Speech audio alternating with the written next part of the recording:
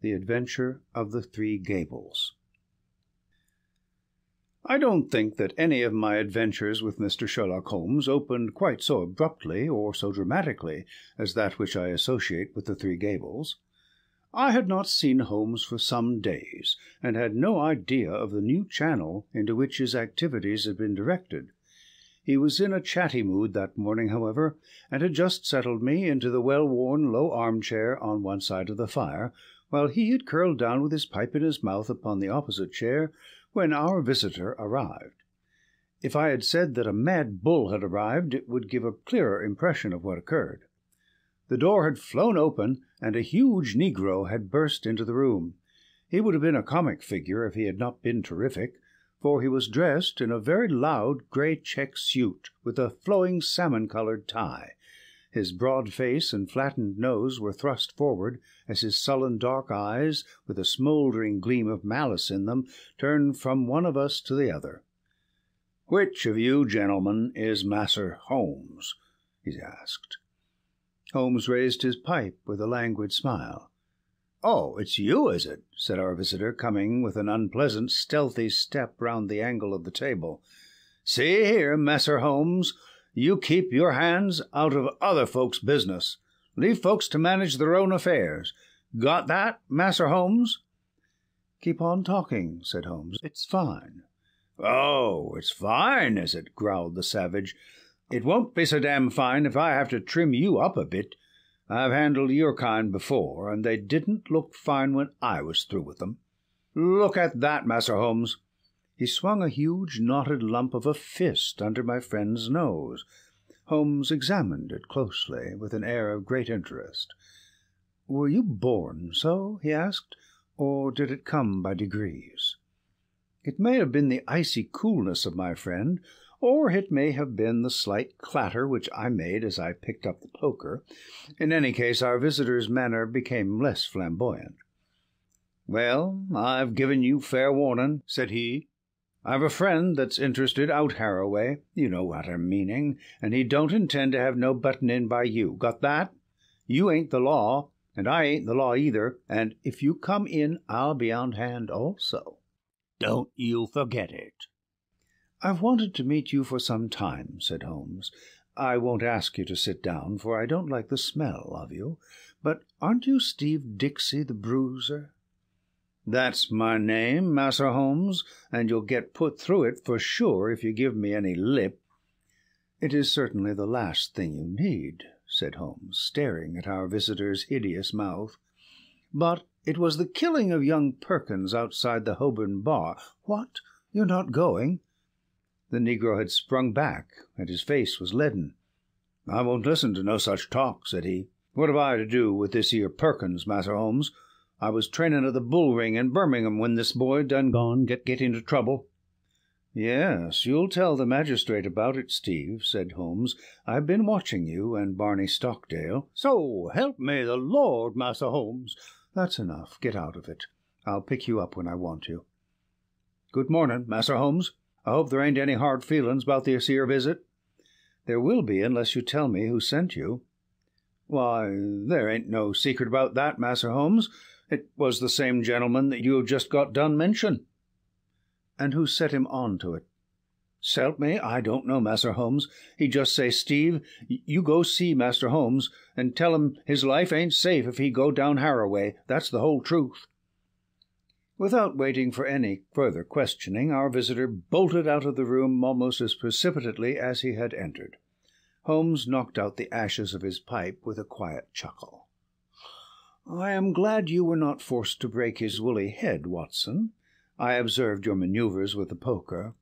But he is really rather a harmless fellow, a great muscular, foolish, blustering baby, and easily cowed, as you have seen. He is one of the Spencer John gang, and has taken part in some dirty work of late, which I may clear up when I have time. His immediate principal, Barney, is a more astute person. They specialize in assaults, intimidation, and the like. What I want to know is who is at the back of them on this particular occasion." "But why would they want to intimidate you?" "It is this Harrow Weald case. It decides me to look into the matter. For If it is worth anyone's while to take so much trouble, there must be something in it. But what is it? I was going to tell you when we had this comic interlude. Here is Mrs. Maberly's note. If you care to come with me, we will wire her and go out at once. Dear Mr. Sherlock Holmes, I read, I have had a succession of strange incidents occur to me in connection with this house, and I should much value your advice. You would find me at home any time tomorrow. The house is within a short walk of the Weald station. I believe that my late husband, Mortimer Maberly, was one of your early clients. Yours faithfully, Mary Maberly. The address was the 3 Gables, Harrow Weald. So that's that, said Holmes. And now, if you can spare the time, Watson, we will get upon our way. A short railway journey and a shorter drive brought us to the house, a brick and timber villa standing in its own acre of undeveloped grassland. 3 small projections above the upper windows made a feeble attempt to justify its name. Behind was a grove of melancholy half-grown pines, and the whole aspect of the place was poor and depressing. None the less, we found the house to be well furnished, and the lady who received us was a most engaging elderly person who bore every mark of refinement and culture. "I remember your husband well, madam," said Holmes, "though it is some years since he used my services in some trifling matter. Probably you would be more familiar with the name of my son, Douglas." Holmes looked at her with great interest. "Dear me, are you the mother of Douglas Maberly? I knew him slightly, but of course all London knew him. What a magnificent creature he was! Where is he now?" "Dead, Mr. Holmes, dead. He was attaché at Rome, and he died there of pneumonia last month." "I am sorry. One could not connect death with such a man. I have never known anyone so vitally alive. He lived intensely, every fibre of him. Too intensely, Mr. Holmes. That was the ruin of him. You remember him as he was, debonair and splendid. You did not see the moody, morose, brooding creature into which he developed. His heart was broken. In a single month I seemed to see my gallant boy turn into a worn-out, cynical man. A love affair, a woman, or a fiend. Well, it was not to talk of my poor lad that I asked you to come, Mr. Holmes. Dr. Watson and I are at your service. There have been some very strange happenings.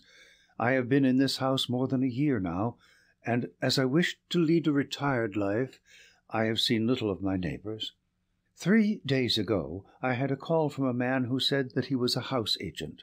He said that this house would exactly suit a client of his, and that if I would part with it, money would be no object. It seemed to me very strange, as there are several empty houses on the market which appear to be equally eligible, but naturally I was interested in what he said. I therefore named a price which was £500 more than I gave. He at once closed with the offer, but added that his client desired to buy the furniture as well, and would I put a price upon it. Some of this furniture is from my old home, and it is, as you see, very good, so that I named a good round sum. To this also he at once agreed. I had always wanted to travel, and the bargain was so good a one that it really seemed that I should be my own mistress for the rest of my life. Yesterday the man arrived with the agreement all drawn out. Luckily I showed it to Mr. Suttrow, my lawyer, who lives in Harrow. He said to me, "This is a very strange document. Are you aware that if you sign it, you could not legally take anything out of the house, not even your own private possessions?" When the man came again in the evening, I pointed this out, and said that I meant only to sell the furniture. "No, everything," said he. "But my clothes, my jewels?" Well, some concession might be made for your personal effects, but nothing shall go out of the house unchecked. My client is a very liberal man, but he has his fads and his own way of doing things. It is everything or nothing with him." "Then it must be nothing," said I, and there the matter was left. But the whole thing seemed to me so unusual that I thought— Here we had a very extraordinary interruption. Holmes raised his hand for silence.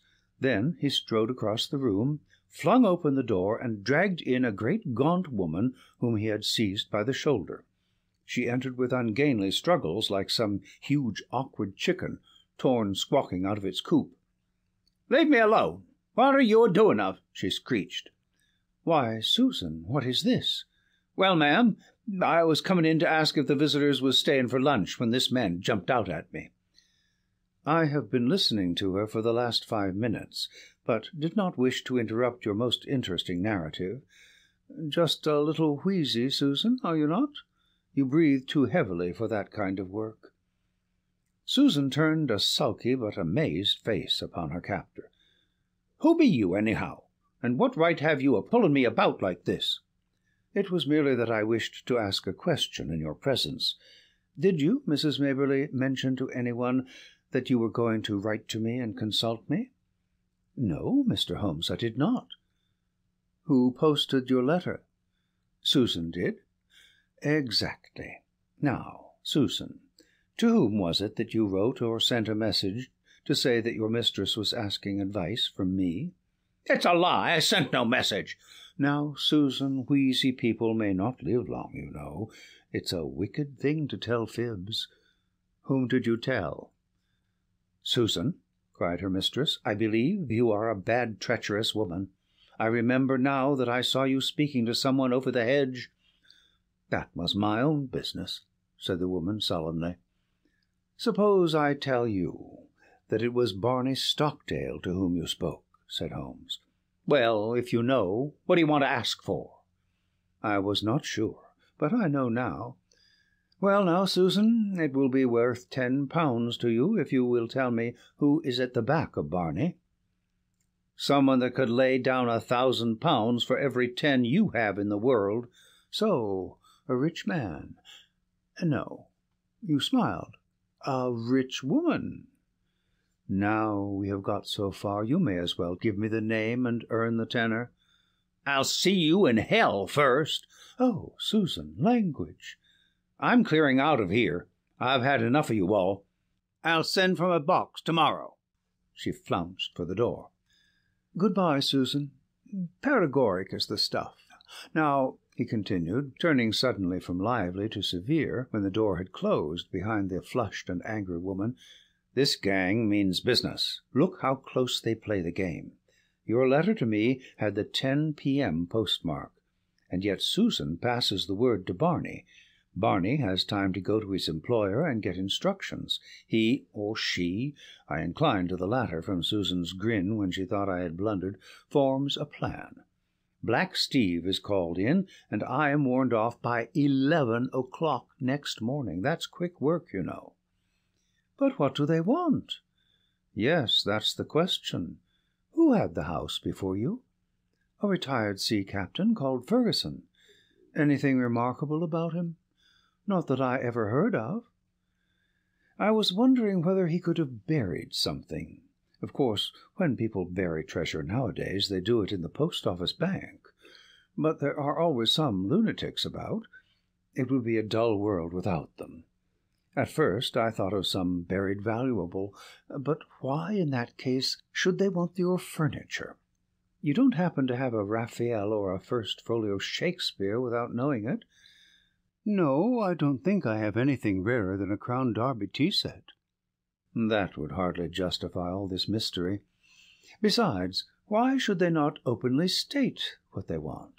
If they covet your tea-set, they can surely offer a price for it without buying you out lock, stock, and barrel. No, as I read it, there is something which you do not know that you have, and which you would not give up if you did know." "That is how I read it," said I. "Dr. Watson agrees, so that settles it." "Well, Mr. Holmes, what can it be?" "Let us see whether by this purely mental analysis we can get it to a finer point. You have been in this house a year, nearly 2. All the better. During this long period no one wants anything from you. Now, suddenly, within 3 or 4 days, you have urgent demands. What would you gather from that?" "It can only mean," said I, "that the object, whatever it may be, has only just come into the house." "Settled once again," said Holmes. "Now, Mrs. Maberly, Has any object just arrived?" "No, I have bought nothing new this year." "Indeed. That is very remarkable. Well, I think we had best let matters develop a little further until we have clearer data. Is that lawyer of yours a capable man?" "Mr. Sutro is most capable." "Have you another maid, or was the fair Susan, who has just banged your front door, alone?" "I have a young girl." Try and get Sutro to spend a night or two in the house. You might possibly want protection." "Against whom?" "Who knows? The matter is certainly obscure. If I can't find what they are after, I must approach the matter from the other end and try to get at the principal. Did this house agent man give any address?" "Simply his card and occupation, Haynes Johnson, auctioneer and valuer." "I don't think we shall find him in the directory. Honest businessmen don't conceal their place of business. Well, you will let me know any fresh development. I have taken up your case, and you may rely upon it that I shall see it through." As we passed through the hall, Holmes's eyes, which missed nothing, lighted upon several trunks and cases which were piled in the corner. The labels shone out upon them. "Milano, Lucerne. These are from Italy. They are poor Douglas's things. You have not unpacked them? How long have you had them?" "They arrived last week." "But," you said, "why, surely this must be the missing link. How do we know that there is not something of value there?" "There could not possibly be, Mr. Holmes. Poor Douglas had only his pay and a small annuity. What could he have of value?" Holmes was lost in thought. "Delay no longer, Mrs. Maberly," he said at last. "Have these things taken upstairs to your bedroom. Examine them as soon as possible and see what they contain. I will come tomorrow and hear your report." It was quite evident that the Three Gables was under very close surveillance, for as we came round the high hedge at the end of the lane, there was the negro prize-fighter standing in the shadow. We came upon him quite suddenly, and a grim and menacing figure he looked in that lonely place. Holmes clapped his hand to his pocket. "Looking for your gun, Massa Holmes?" "No, for my scent bottle, Steve." "You are funny, Massa Holmes, ain't you?" "It won't be funny for you, Steve, if I get after you. I gave you fair warning this morning." "Well, Massa Holmes, I done think over what you said, and I don't want no more talk about that affair of Master Perkins. Suppose I can help you, Massa Holmes, I will." "Well, then, tell me who is behind you on this job." "So help me the Lord, Massa Holmes, I told you the truth before. I don't know. My boss Barney gives me orders, and that's all." "Well, just bear in mind, Steve, that the lady in that house and everything under that roof is under my protection. Don't you forget it." "All right, Massa Holmes, I'll remember." "I've got him thoroughly frightened for his own skin, Watson," Holmes remarked as we walked on. "I think he would double-cross his employer if he knew who he was. It was lucky I had some knowledge of the Spencer John crowd, and that Steve was one of them. Now, Watson, this is a case for Langdale Pike, and I am going to see him now. When I get back, I may be clearer in the matter." I saw no more of Holmes during the day, but I could well imagine how he spent it, for Langdale Pike was his human book of reference upon all matters of social scandal. This strange, languid creature spent his waking hours in the bow window of a St. James's Street club, and was the receiving station, as well as the transmitter, for all the gossip of the metropolis. He made, it was said, a 4-figure income by the paragraphs which he contributed every week to the garbage papers which cater for an inquisitive public. If ever far down in the turbid depths of London life there was some strange swirl or eddy, it was marked with automatic exactness by this human dial upon the surface. Holmes discreetly helped Langdale to knowledge, and on occasion was helped in turn. When I met my friend in his room early next morning, I was conscious from his bearing that all was well, but none the less a most unpleasant surprise was awaiting us. It took the shape of the following telegram: "Please come out at once. Client's house burgled in the night. Police in possession. Sutro." Holmes whistled. The drama has come to a crisis, and quicker than I had expected. There is a great driving power at the back of this business, Watson, which does not surprise me after what I have heard. This Sutro, of course, is her lawyer.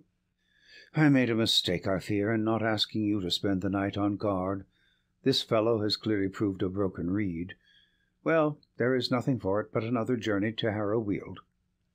We found the Three Gables a very different establishment to the orderly household of the previous day. A small group of idlers had assembled at the garden gate, while a couple of constables were examining the windows and the geranium beds. Within we met a grey old gentleman who introduced himself as the lawyer, together with a bustling, rubicund inspector who greeted Holmes as an old friend. "Well, Mr. Holmes, no chance for you in this case, I'm afraid.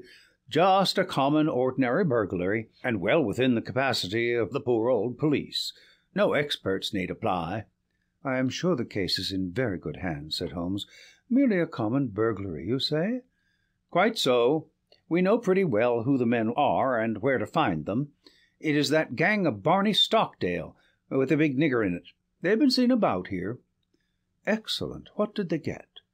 "Well, they don't seem to have got much. Mrs. Maberly was chloroformed, and the house was— here's the lady herself." Our friend of yesterday, looking very pale and ill, had entered the room, leaning upon a little maid-servant. "You gave me good advice, Mr. Holmes," said she, smiling ruefully. "Alas, I did not take it. I did not wish to trouble Mr. Sutro, and so I was unprotected." "I only heard of it this morning," the lawyer explained. "Mr. Holmes advised me to have some friend in the house. I neglected his advice, and I have paid for it." "You look wretchedly ill," said Holmes. "Perhaps you are hardly equal to telling me what occurred." "It is all here," said the inspector, tapping a bulky notebook. "Still, if the lady is not too exhausted— There is really so little to tell. I have no doubt that wicked Susan had planned an entrance for them. They must have known the house to an inch. I was conscious for a moment of the chloroform rag which was thrust over my mouth, but I have no notion how long I may have been senseless. When I woke, one man was at the bedside and another was rising, with a bundle in his hand from among my son's baggage, which was partially opened and littered over the floor. Before he could get away, I sprang up and seized him." "You took a big risk," said the inspector. "I clung to him, but he shook me off, and the other may have struck me, for I can remember no more. Mary, the maid, heard the noise and began screaming out of the window. That brought the police, but the rascals had got away." "What did they take?" "Well, I don't think there is anything of value missing. I am sure there was nothing in my son's trunks." "Did the men leave no clue?" "There was one sheet of paper which I may have torn from the man that I grasped. It was lying all crumpled on the floor. It is in my son's handwriting." "Which means that it is not of much use," said the inspector. "Now, if it had been in the burglar's—" "Exactly," said Holmes. "What rugged common sense! None the less, I should be curious to see it." The inspector drew a folded sheet of foolscap from his pocket-book. "I never pass anything, however trifling," said he, with some pomposity. "That is my advice to you, Mr. Holmes. In 25 years' experience I have learned my lesson. There is always the chance of finger marks or something." Holmes inspected the sheet of paper. "What do you make of it, Inspector?" "Seems to be the end of some queer novel, so far as I can see." "It may certainly prove to be the end of a queer tale," said Holmes. "You have noticed the number on the top of the page. It is 245. Where are the 244 pages?" "Well, I suppose the burglars got those. Much good may it do them." "It seems a queer thing to break into a house in order to steal such papers as that. Does it suggest anything to you, Inspector?"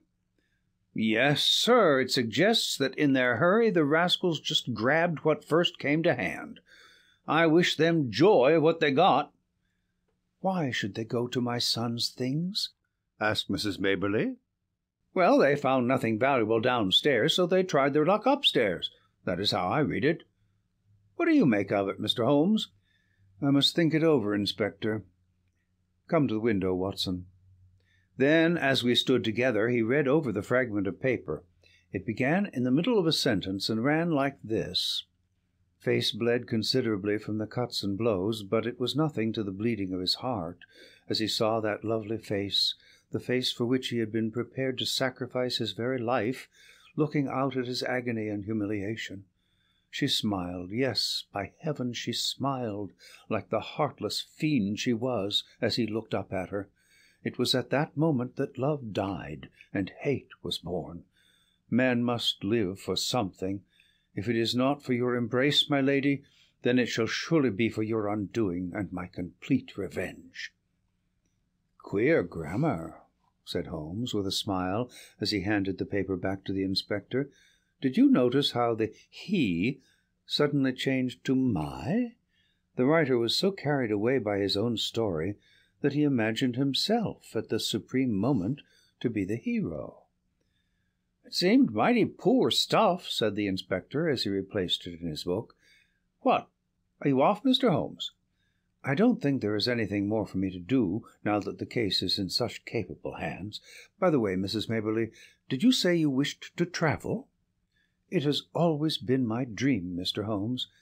Where would you like to go? Cairo, Madeira, the Riviera? Oh, if I had the money, I would go round the world.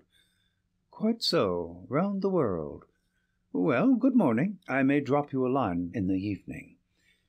As we passed the window, I caught a glimpse of the inspector's smile and shake of the head. These clever fellows have always a touch of madness. That was what I read in the inspector's smile. Now, Watson, we are at the last lap of our little journey, said Holmes, when we were back in the roar of central London once more. I think we had best clear the matter up at once, and it would be well that you should come with me, for it is safer to have a witness when you are dealing with such a lady as Isadora Klein. We had taken a cab and were speeding to some address in Grosvenor Square. Holmes had been sunk in thought, but he roused himself suddenly. By the way, Watson, I suppose you see it all clearly? No, I can't say that I do. I only gather that we are going to see the lady who is behind all this mischief. Exactly. But does the name Isadora Klein convey nothing to you? She was, of course, the celebrated beauty. There was never a woman to touch her. She is pure Spanish, the real blood of the masterful conquistadors, and her people have been leaders in Pernambuco for generations.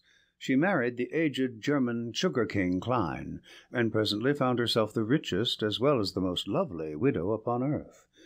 Then there was an interval of adventure, when she pleased her own tastes. She had several lovers, and Douglas Maberly, one of the most striking men in London, was one of them. It was by all accounts more than an adventure with him. He was not a social butterfly, but a strong, proud man who gave and expected all. But she is the belle dame sans merci of fiction. When her caprice is satisfied, the matter is ended, and if the other party in the matter can't take her word for it, she knows how to bring it home to him.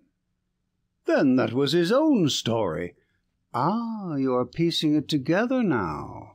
I hear that she is about to marry the young Duke of Lomond, who might almost be her son. His Grace's ma might overlook the age, but a big scandal would be a different matter, so it is imperative— Ah, here we are. It was one of the finest corner houses at the West End.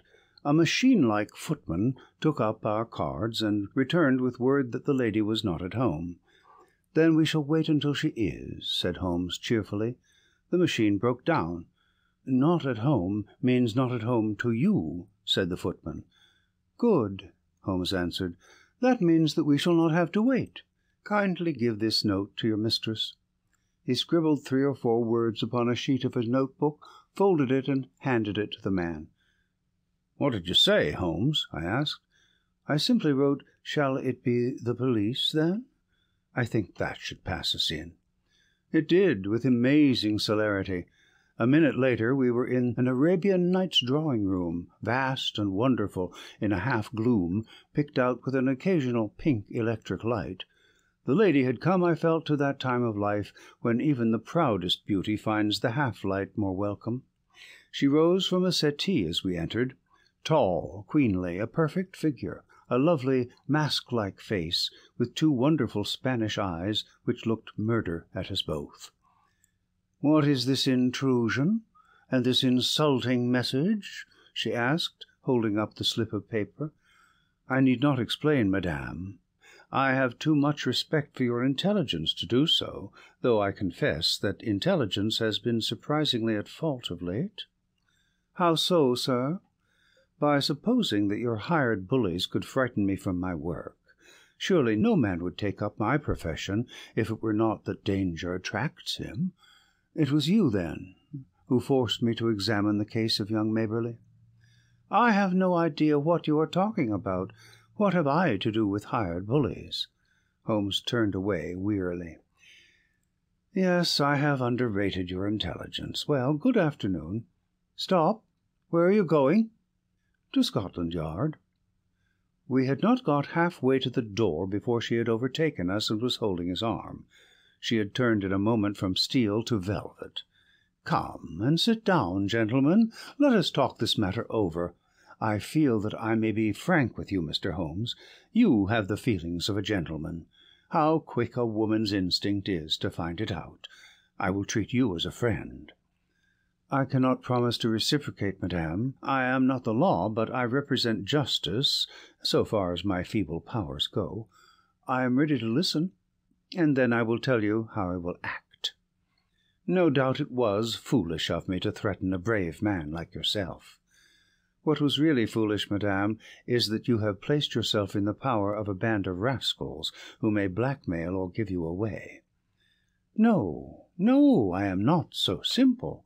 Since I have promised to be frank, I may say that no one save Barney Stockdale and Susan, his wife, have the least idea who their employer is. As to them, well, it is not the first." She smiled and nodded with a charming coquettish intimacy. "I see. You've tested them before. They are good hounds who run silent. Such hounds have a way, sooner or later, of biting the hand that feeds them. They will be arrested for this burglary. The police are already after them. They will take what comes to them. That is what they are paid for. I shall not appear in the matter." "Unless I bring you into it." "No, no, you would not. You are a gentleman. It is a woman's secret. In the first place, you must give back this manuscript." She broke into a ripple of laughter and walked to the fireplace. There was a calcined mass which she broke up with the poker. "Shall I give this back?" she asked. So roguish and exquisite did she look as she stood before us with a challenging smile, that I felt of all Holmes's criminals this was the one whom he would find it hardest to face. However, he was immune from sentiment. "That seals your fate," he said coldly. "You are very prompt in your actions, madame, but you have overdone it on this occasion." She threw the poker down with a clatter. "How hard you are!" she cried. "May I tell you the whole story?" "I fancy I could tell it to you." "But you must look at it with my eyes, Mr. Holmes. You must realize it from the point of view of a woman who sees all her life's ambition about to be ruined at the last moment. Is such a woman to be blamed if she protects herself?" "The original sin was yours." Yes, I admit it. He was a dear boy, Douglas, but it so chanced that he could not fit into my plans. He wanted marriage, Mr. Holmes, with a penniless commoner. Nothing less would serve him. Then he became pertinacious. Because I had given, he seemed to think that I still must give, and to him only. It was intolerable. At last I had to make him realize it, by hiring ruffians to beat him under your own window." "You do indeed seem to know everything. Well, it is true. Barney and the boys drove him away, and were, I admit, a little rough in doing so. But what did he do then? Could I have believed that a gentleman would do such an act? He wrote a book in which he described his own story. I, of course, was the wolf, he the lamb. It was all there. Under different names, of course, but who in all London would have failed to recognize it? What do you say to that, Mr. Holmes?" Well, he was within his rights. It was as if the air of Italy had got into his blood, and brought with it the old cruel Italian spirit. He wrote to me and sent me a copy of his book, that I might have the torture of anticipation. There were 2 copies, he said, one for me, one for his publisher. How did you know the publishers had not reached him? I knew who his publisher was. It is not his only novel, you know. I found out that he had not heard from Italy. Then came Douglas's sudden death. So long as that other manuscript was in the world, there was no safety for me. Of course, it must be among his effects, and these would be returned to his mother. I set the gang at work. One of them got into the house as servant. I wanted to do the thing honestly, I really and truly did. I was ready to buy the house and everything in it. I offered any price she cared to ask. I only tried the other way when everything else had failed. Now, Mr. Holmes, granting that I was too hard on Douglas, and God knows I am sorry for it, what else could I do with my whole future at stake? Sherlock Holmes shrugged his shoulders. "Well, well," said he, "I suppose I shall have to compound a felony as usual. How much does it cost to go round the world in first-class style?" The lady stared in amazement. "Could it be done on £5,000? Well, I should think so, indeed." "Very good. I think you will sign me a cheque for that, and I will see that it comes to Mrs. Maberly. You owe her a little change of air. Meantime, lady," he wagged a cautionary forefinger, "have a care, have a care. You can't play with edged tools for ever without cutting those dainty hands." End of The Three Gables.